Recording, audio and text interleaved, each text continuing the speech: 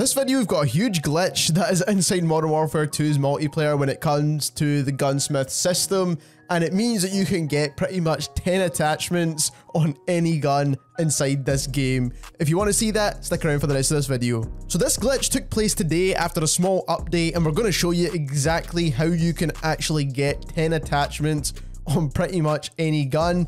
Now, the way you want to do this is, first of all, you actually need a weapon where you have blueprints available. Now, unfortunately for me, the only gun I have a blueprint for is the Union Guard for completing the campaign, and this is on the M4. So this is the one that's got 5 attachments. As you can see here now, it's got 5 attachments on the actual weapon itself.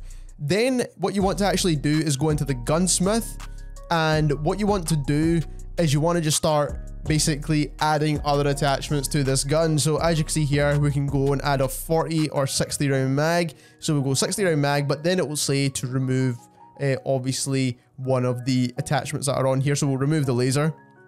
Then what we can do is go ahead and add a stock, because this gun does not have a stock. So we'll go and add on the recoil controlling stock, and we'll remove the suppressor.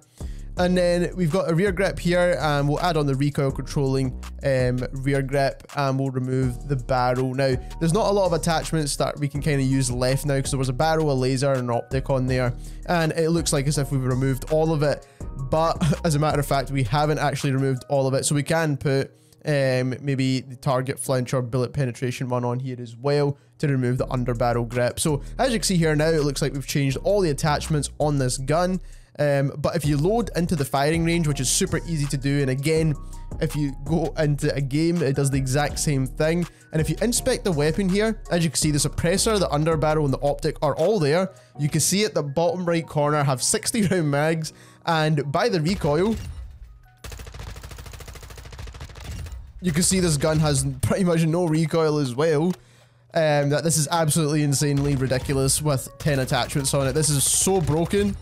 And this update basically took place today at some point, and you can pretty much do it with any other weapon that you do have a blueprint for. So if you've got like the SCAR blueprint, which is the TAC assault rifle, you can also do it with the, I think it's the X13 full auto pistol. If you've got the blueprint from playing the beta, then you can do it with those as well. Now, obviously, there's not a lot of blueprints in the game at the moment, so there's only a few guns you can do this with.